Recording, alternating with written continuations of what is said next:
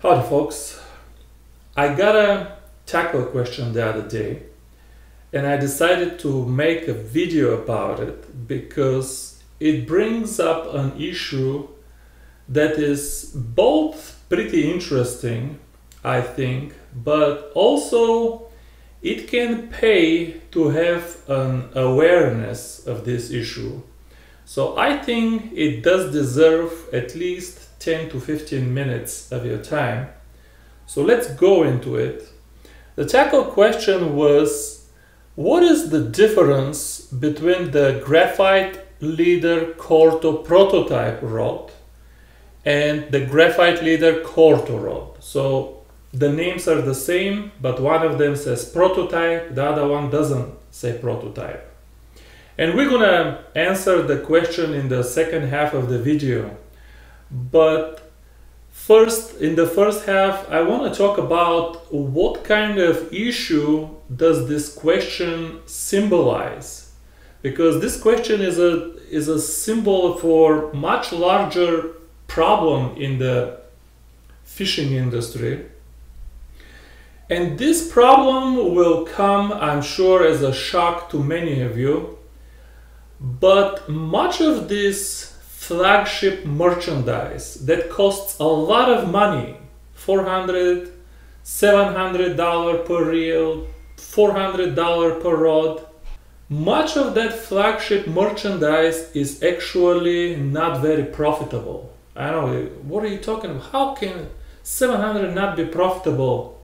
Just think about, forget even about fishing products, think about any other products when they were first introduced, like computers or large screen TVs or iPhones.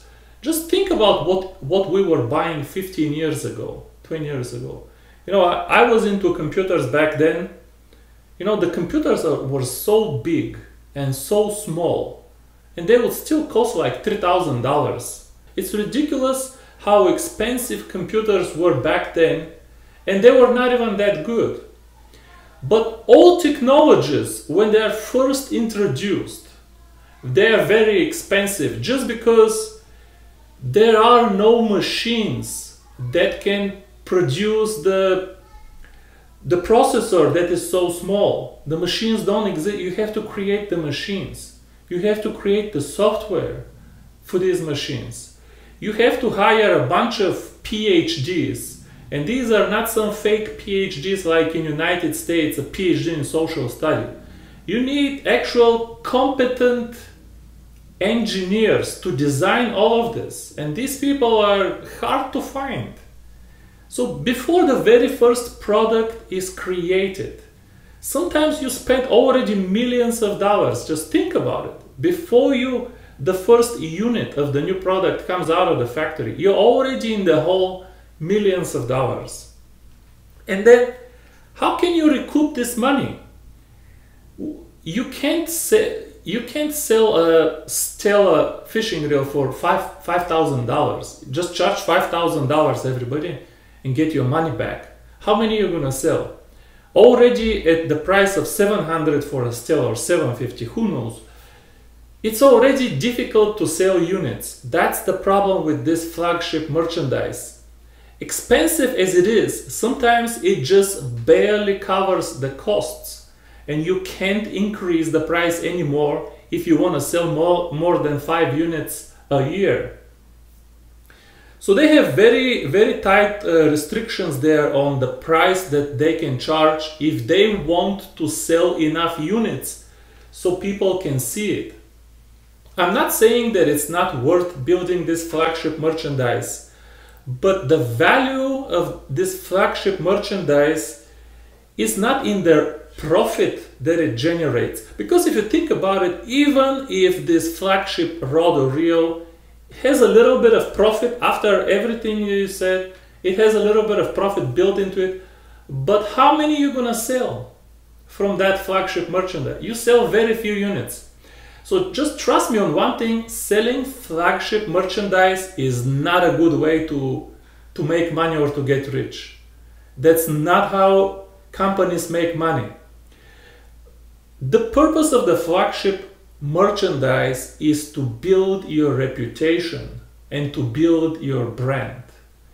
And then the brand itself is so valuable that there is many other ways to make money out of the brand, and not from that specific flagship merchandise that you only sold 500 units, out of the same year.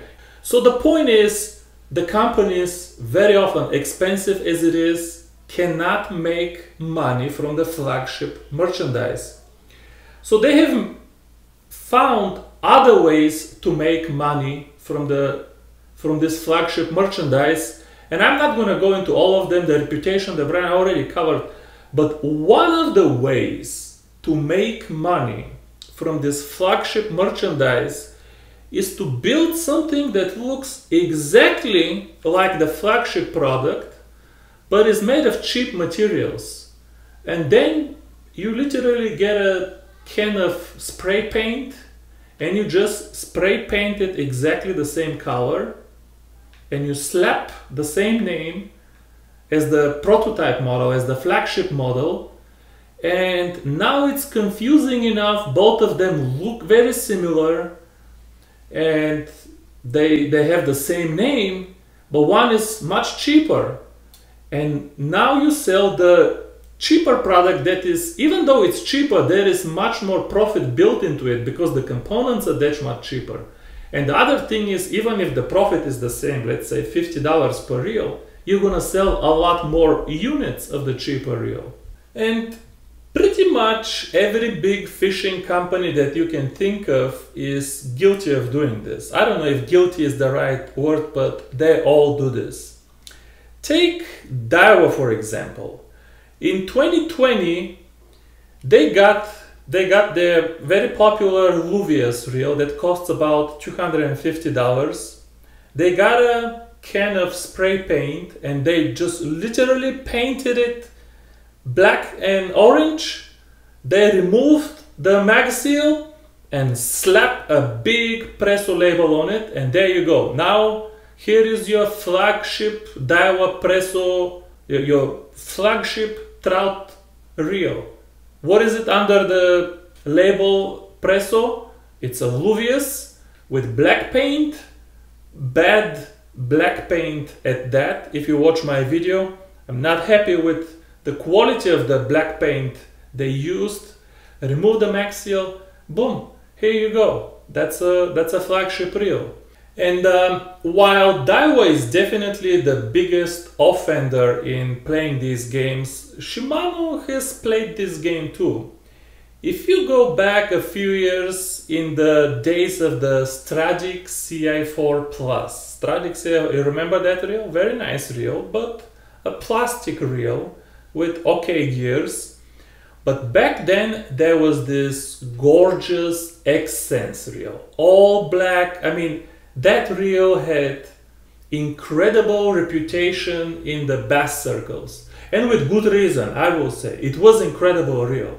The frame, the gears, the bearings, I mean, it was an incredible reel, that black X-Sense. So what did Shimano do? They grab you know the drill, right? You grab the Stragic CI4 Plus, you grab a can of black spray paint, and they just painted it all black. That's all they did. They painted it all black, and they slapped an X-Sense label on it, and there you go. Here is another X-Sense. And wouldn't you look at the price? It's a little bit cheaper. I forgot the prices already, but it was definitely cheaper than the original X-Sense.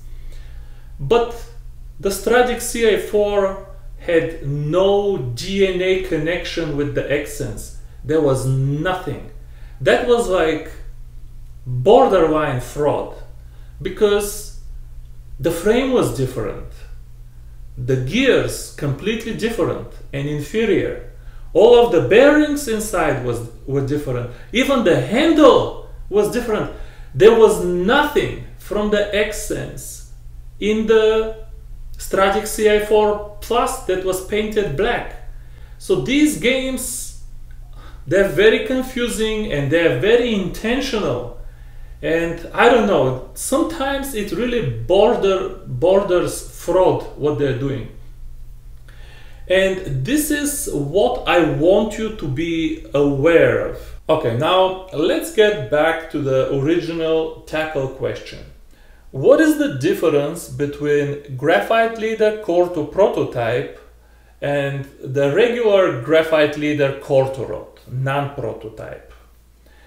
Well, after my review and all of the videos that I did about this rod, and I did a bunch of fishing videos where I put the model name in the title, and all of these videos got popular, and I am certain that Olympic, the company who owns Graphite Leader and who makes these rods, they got a lot of traffic to this website, and they got information from all of their dealers that they're selling a lot of rods.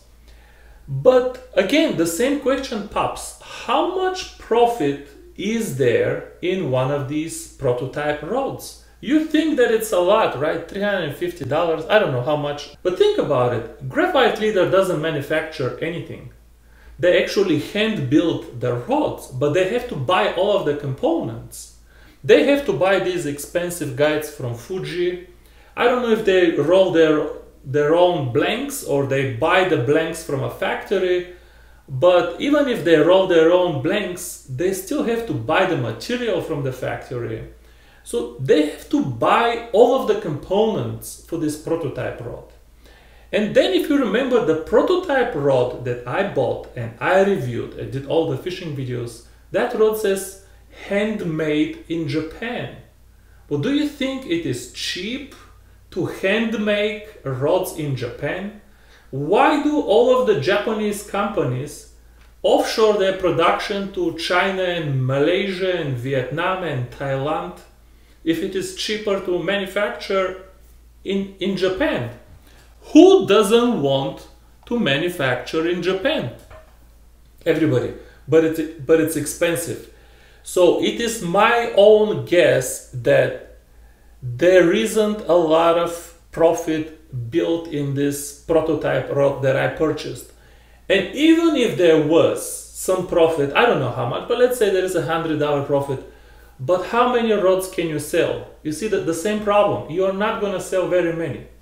So after all of this traffic, or perhaps this decision was predetermined and just coincided, but after my reviews, for certain, just chronologically, if we list the events, other models started to appear on their website. And now there is not one, but two copies of the prototype rod. Now you have the prototype that costs $350, I'm rounding. Then you have the regular Corto, not prototype, that costs, I don't know, $280. And then you have the Corto UX that costs $180. I don't know, something like this. So you can already tell that the same game will be played here. And now let's discuss, just out of curiosity, what is the exact difference. And to their credit, if you go, I'm going to put links. I don't want to jump here on the computer, but as I'm talking, I'm going to put the links and the screenshots so you can follow up.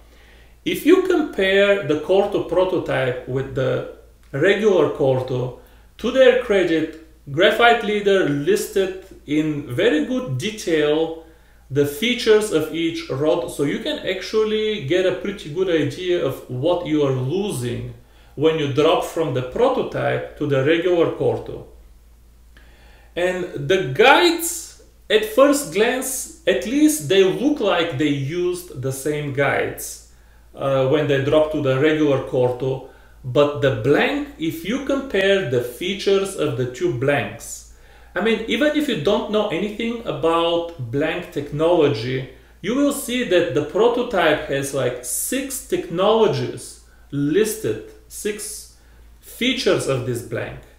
And the regular Corto has only 2 features listed. And these features are not even the same that were listed in the prototype. So just even to an outsider of the fishing industry, it becomes just immediately obvious that there was a big sacrifice in the blank when you went down from the prototype to the regular Corto. Then the next question is, what makes a rod? Is it justifiable to call the regular Corto still Corto? To me, it is not. Now, I'll give you my own percentages here. You can disagree, but the idea, I'm sure, will be the same. For me, the blank of the rod is 80% of the rod. It's 80%. Then the guides make another, let's say, 15% of the rod. And the rest is just the handle and the paint and the clear coat and kind of aesthetics, maybe hook keeper.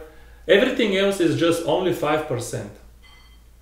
But if you replace the blank of a rod with what appears to be significantly inferior blank, this is no longer to me the same rod. Even though the handle is the same and the guides appear to be the same, but I have my doubts about that too, because they did use different images.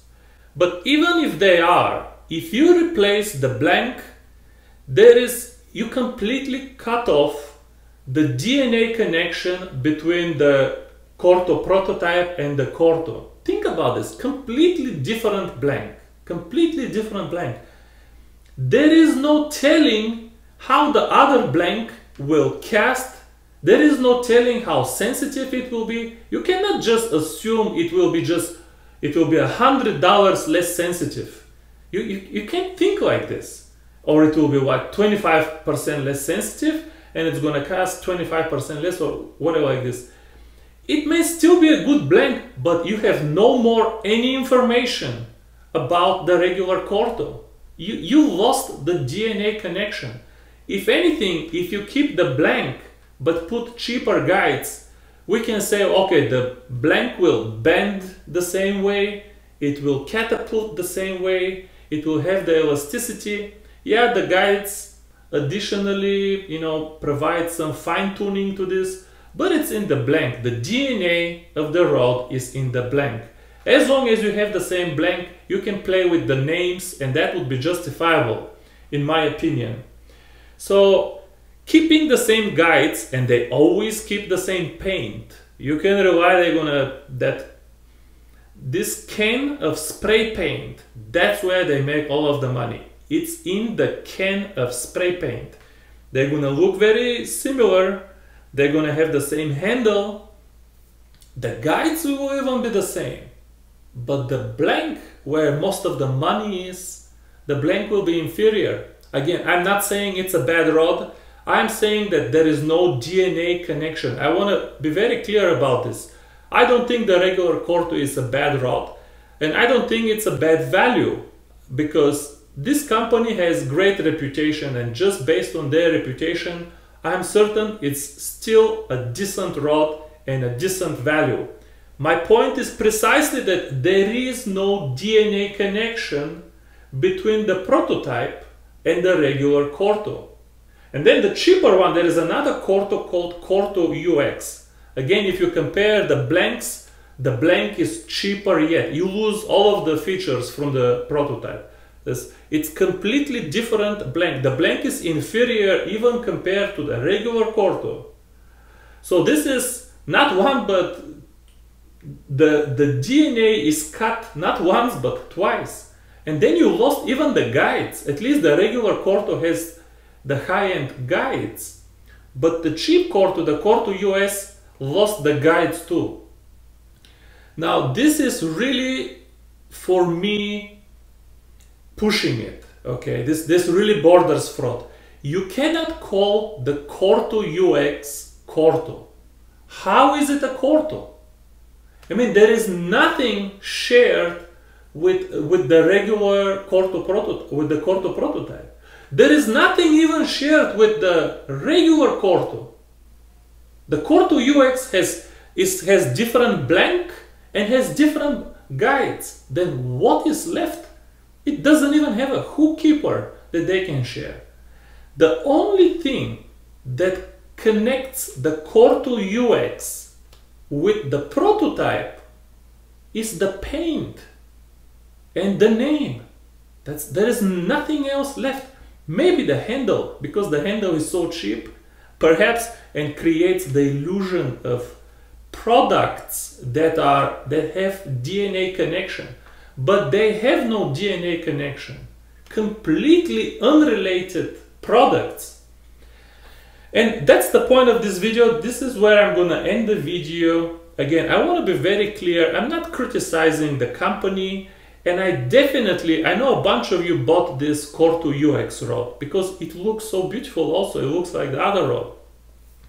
Those of you who bought the rod, I'm not saying that the product is garbage, although it is definitely inferior. That is objectively verifiable.